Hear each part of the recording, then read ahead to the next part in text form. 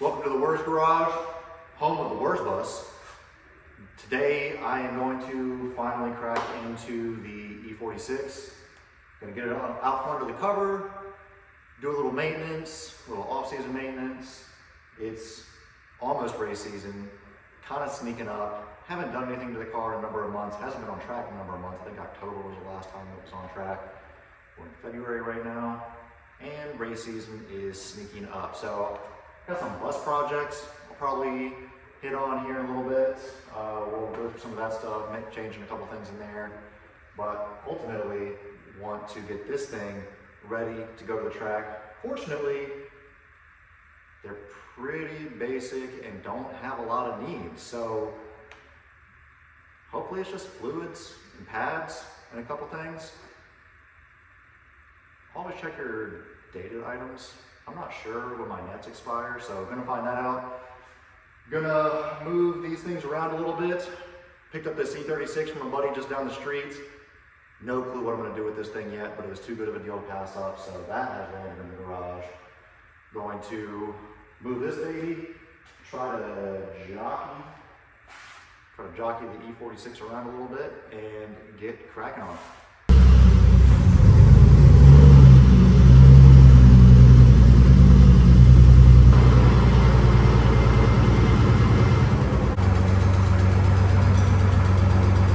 Sounding a little bit ticky. I don't remember it being that ticky. Not a great start.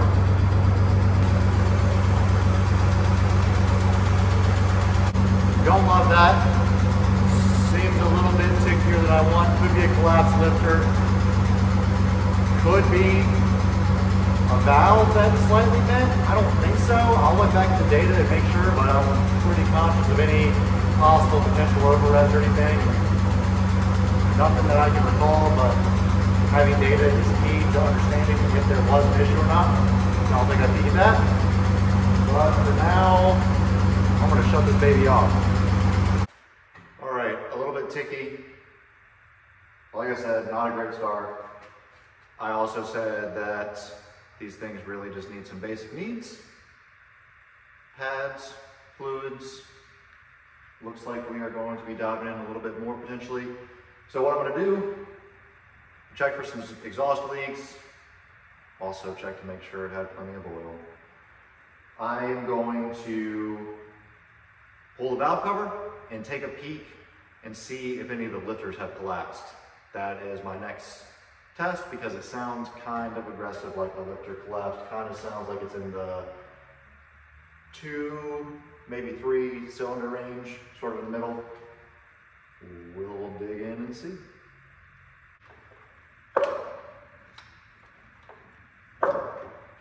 That pop of getting coils out is kind of satisfying.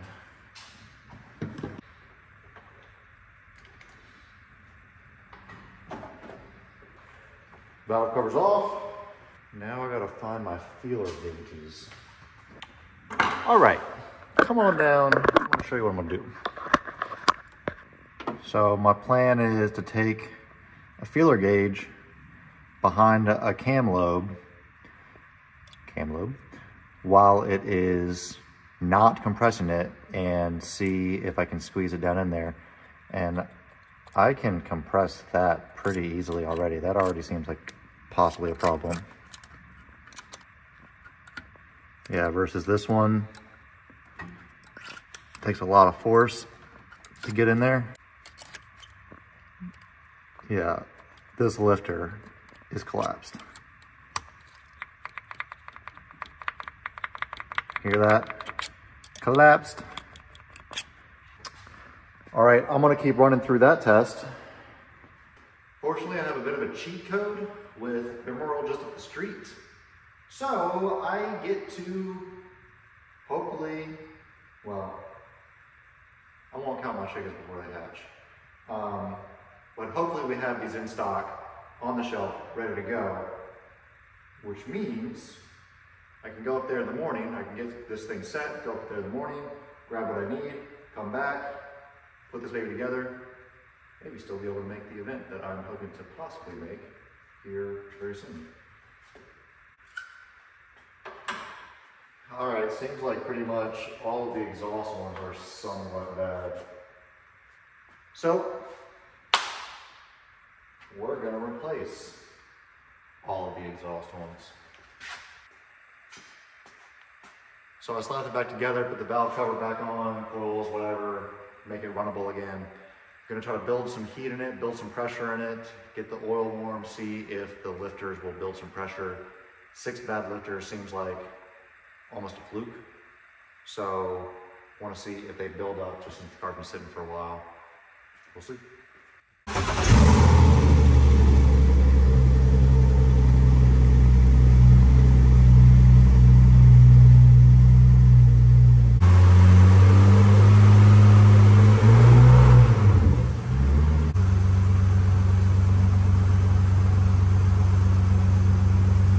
Sounds better.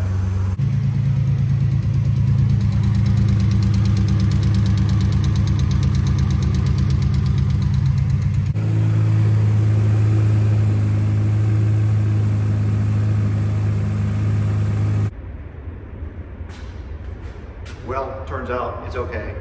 Lifters just needed to get pumped up a little bit. They are filled with oil, and as the car sits for a long time, some of that oil drains out. Pretty weird to have that many lifters go bad, so I slapped it back together, put a little bit of RPM in it after it warmed up, and everything seems okay. So I think we're all right. Now, back to the basic needs. I'm gonna get this thing on jack stands. Always give a good shake test. Rather fall now. About to get back at it today after last night's possible lifter replacement needs that I thought possibly could have been something else more serious inside of the engine. Fortunately, it was just the lifters that needed to get pumped up. So that feels good. That was a peace of mind thing to just go ahead and pop the valve cover, check that, make sure it wasn't anything more serious. Get started working on this baby. First thing I'm gonna do, check the ball joints, check the brakes, go from there. Checking wheel bearings and ball joints. Everything feels good except for the left rear, which doesn't feel like it's a wheel bearing because it's got no play this way. Play this way is typically indicative of either the upper or lower outer ball joint, so that may need a replacement. So I'll look into that a little bit further.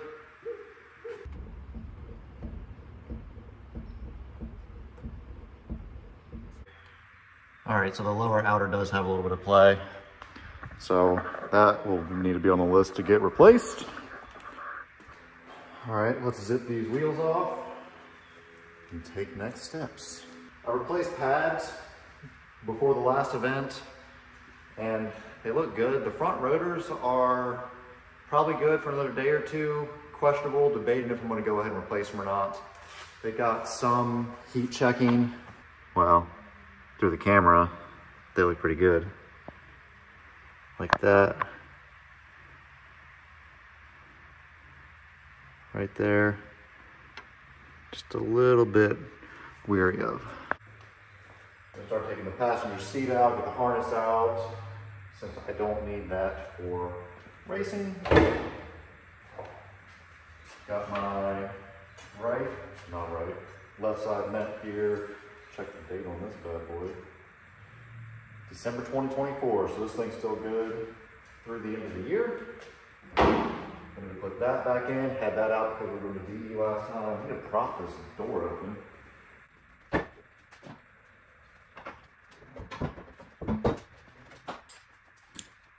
And the universal floor mounts.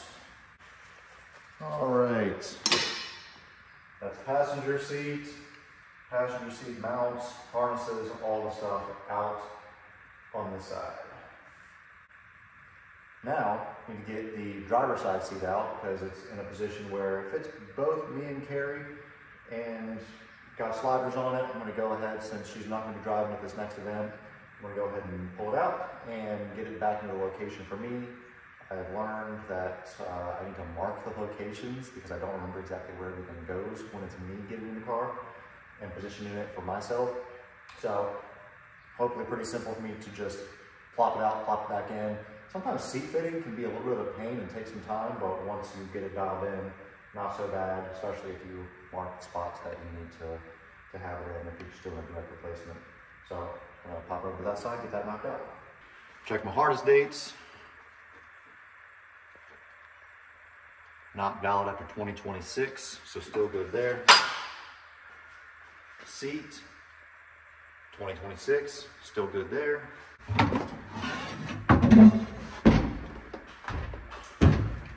Now I need to disassemble these, get the side mounts off of this so that I can then reattach them, get this thing fixed mounted, which is really the safer option. Sometimes sliders are just a necessary thing that has to be done if multiple people are sharing the car. But since this next event is going to be only me in the car, I'm going to go ahead and fix mount the seat to my specific seat position.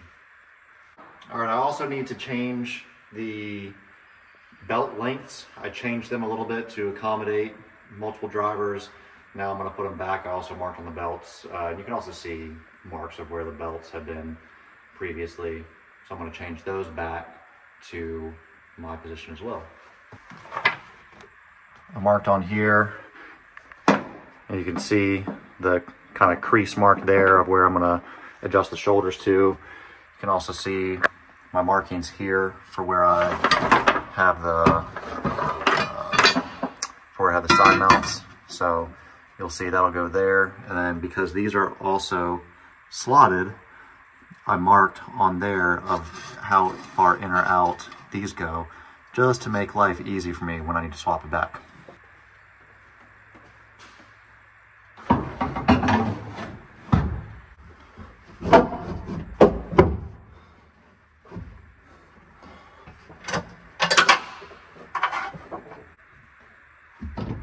All right, before I lock this thing down, see if that's what I want.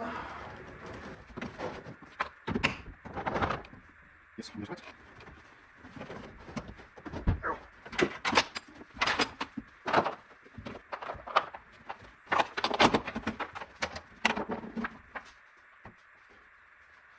How hard to get this camera back in place? Let's see. Good on the sub strap and the lap belts. The lap belts are grabbing right, hooking into that pelvis like they're supposed to. Need to shorten the shoulder straps a little bit. They're right on the edge of where they should be. And if I had a Hans on and this is where they were, I would leave them. But because I know once I put a Hans on, it's going to be even shorter and tighter. It's going to be right on the edge. So I need to lengthen up the shoulders just a touch, and they're a little bit uneven, probably 3 inches on the left side and 2 inches on the right side.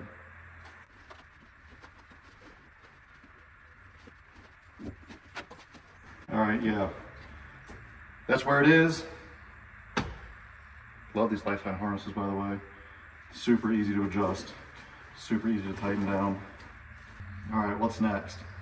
I need to bungee the lap belt and the sub belt, and then I always make sure that I hang these over. Sometimes we'll do a magnet in these and you can put them up against the roll bar or something.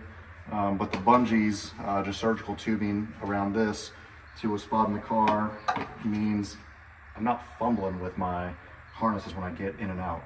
Not as crucial when sprint racing, but when endurance racing or doing any driver changes, it's super nice to know that when you undo the belt, the cam lock, it's just gonna fling open and be ready for the next driver to get in and not have to worry about positioning and everything. So also got to get the center net hooked up, so I'll work on bungees and center net. Fitting a center net is kind of a pain in the butt, so whenever I go through this, I don't actually undo all of the center net. I know where my seat's going to be and I know where the center net needs to be, so I leave everything, you know, where it is, so it's fitted for the car already for me, and I don't have to fumble with it because it really is kind of a pain.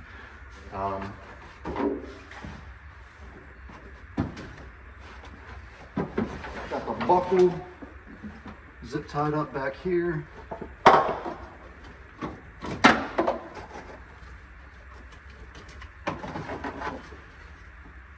Bring that through, bring this through. And you see all that? I gotta somehow make that marry together. Goodness.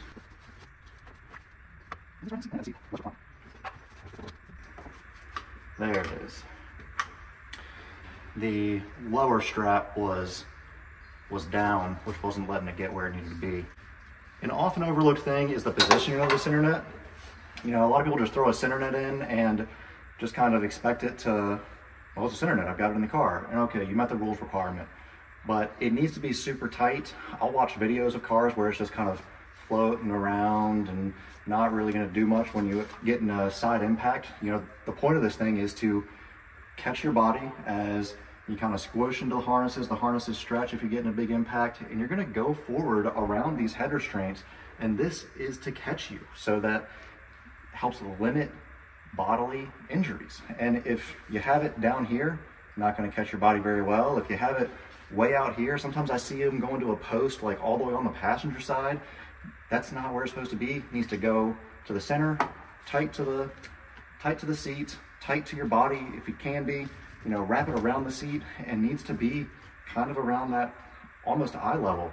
Now, this is tough. I've got to get this in here, and I'm gonna figure it out. I typically use a pair of channel locks to get everything scrunched up, but it's a little bit of a battle. And before I go fighting with this thing too hard, probably a good idea to make sure my net is also still in date. Not valid after 2025, so effectively have 2 more years.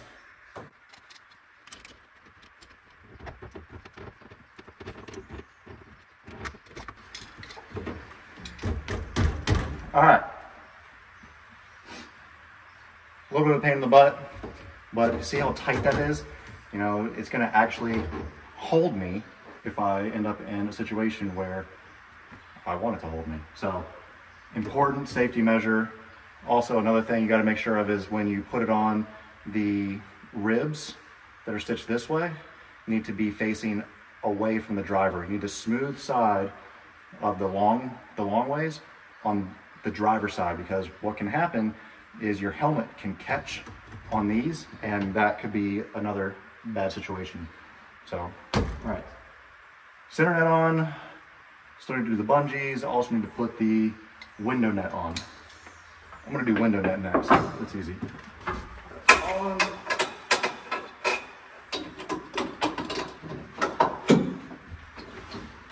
Perfect. The nylon strapping holding the bottom bar in. The tab back here with the pin. Welded tab up there. That's spring loaded. We paint this red just for more visibility in case a corner worker or someone needs to get it. You see, that pops out. Got my zip ties, got my surgical tubing, nice and elastic, works amazing for this.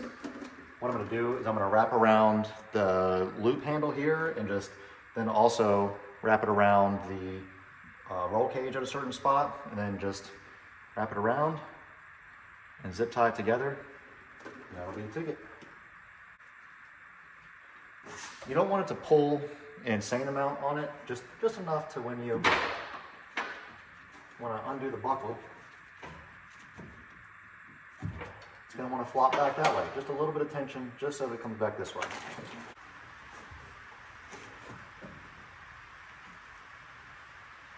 All right, it feels good. Doesn't feel like it's too much tension, anything like that. So I think we're in business. You can see, just pulled, as soon as I undid the cam lock, just pulled it right to the side. Substrap went forward, this went to the side. Now I'm not fumbling under my seat in grid or anywhere trying to get my belts hooked up. They are where they are. And right now, I don't have my shoulders over the top, but normally whenever I'm undoing my belts, take my belts, put them over the head restraint portion of the seat. All right, give you a little better view of what I just did.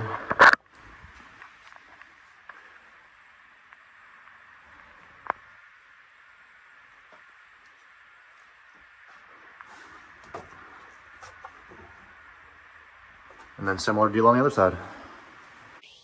Next thing I want to hit is the date of the fire bottle. Make sure I'm in date, all good. Always want to try to install the fire bottle with the date of next service visible if you can. This one is and the date of next service shows 3 of 25. So still good for this year. Then another thing I want to check are the fire pulls. You want to make sure that these are good and pull nice and smoothly. You want to undo the cables from this side of the fire bottle and then just kind of pull them back and forth a little bit and make sure there's no stiction, that they operate smoothly, because if you ever need to use your fire system, hopefully you don't, you want to make sure that those pulls activate smoothly, pull smoothly, and are there when you need it.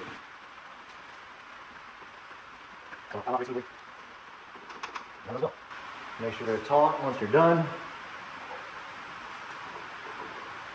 Awesome. I think I'm mostly done on the inside now.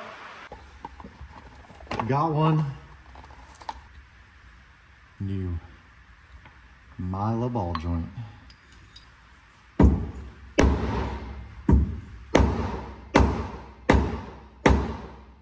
Yeah, a little bit. A little bit.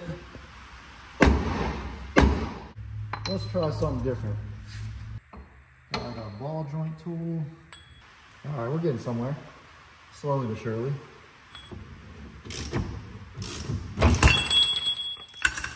There she blows. All right. Now, a reverse. Make sure everything's clean in here.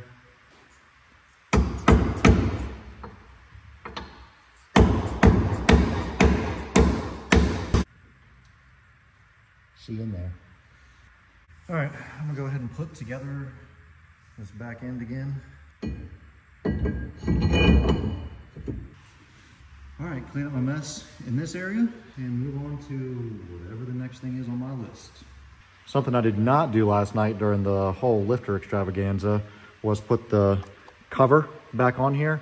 Not just a beauty cover, it really helps protect from rain getting in, any moisture dropping down, most notably into cylinder 4, maybe 5. Comes down through there into the spark plug hole. So I'm gonna go ahead and toss those covers back on.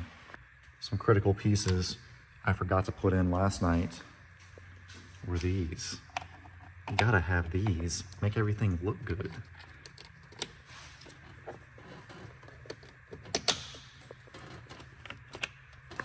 Ooh, baby.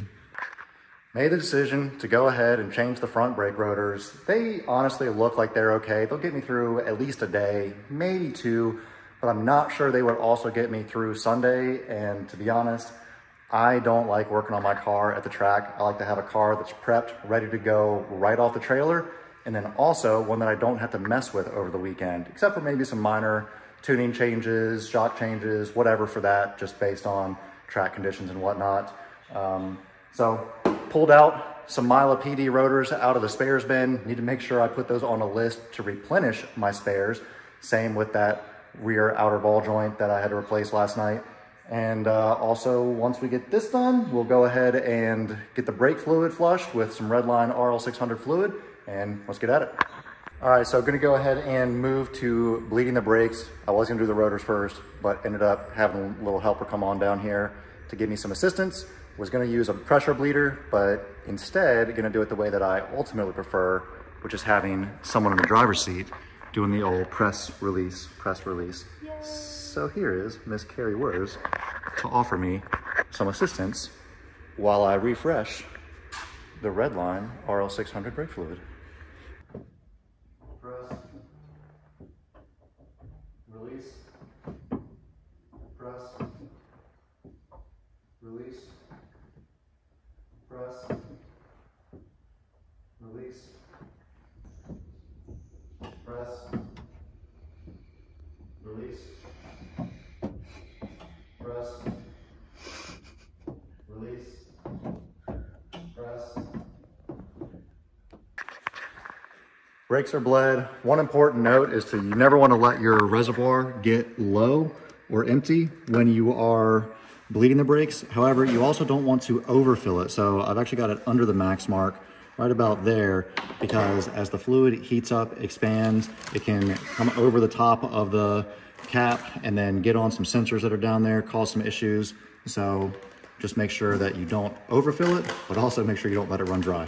And now I'll put my helper to work again to help get me a new windshield banner put on this thing, because that one is a bit damaged.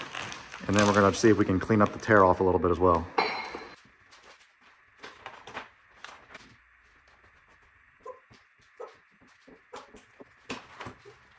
Got one side done, working on the passenger side now. Wanted to show a piece that's fairly important to making sure everything seats properly. And that's to get a wire brush in here and just kind of clean up this surface to make sure everything mates properly, no debris making the rotor sit unevenly.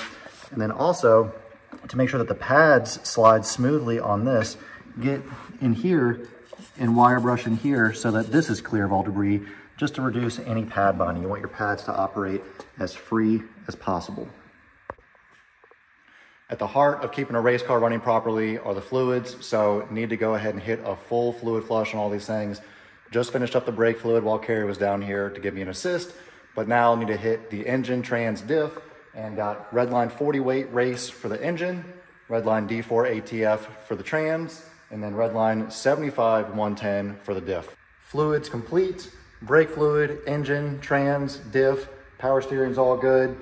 And I went ahead and did a spot check as well as torqued a few things down just to make sure everything was all good through my nut and bolt sheet, checked various connections, lines, all the things, and fortunately nothing alarming, everything is all good. So my next step is I'm going to go ahead and throw some wheels and tires on this thing, get it back on the ground, do a quick spot check alignment with some toe plates. Not going to go through a full scale corner balance setup, but do just want to check and make sure I'm still within the window that I was in previously. So let's get on the ground. Everything's torqued and pressured, which means we're at the right ride height, which means that everything should be set where it approximately should be. Not sure how level this garage floor is, even though it's a fairly fresh pad, but we'll go ahead and do this toe plate check.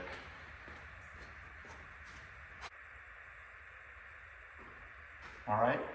Good there, which is good news. Don't have to mess with this thing. Not going to tell you where it is though.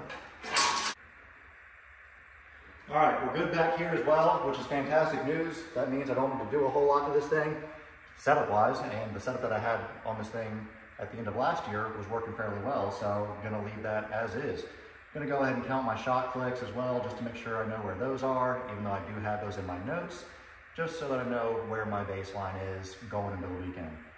Speaking of going into the weekend, looks like I'm gonna be able to go to Carolina Motorsports Park this weekend. I've never been to that track, so really looking forward to go trying out a new track and get the year started off racing with some Spec E46 buddies, hang out with some friends, and hopefully come home with some good results. So stay tuned, gonna dive into the weekend a little bit, document some of that stuff, and hopefully have some fun. You ready to go? Should be an awesome race weekend. We are ready to kill it this year. It's good. It's good. It's going to be a wild ride.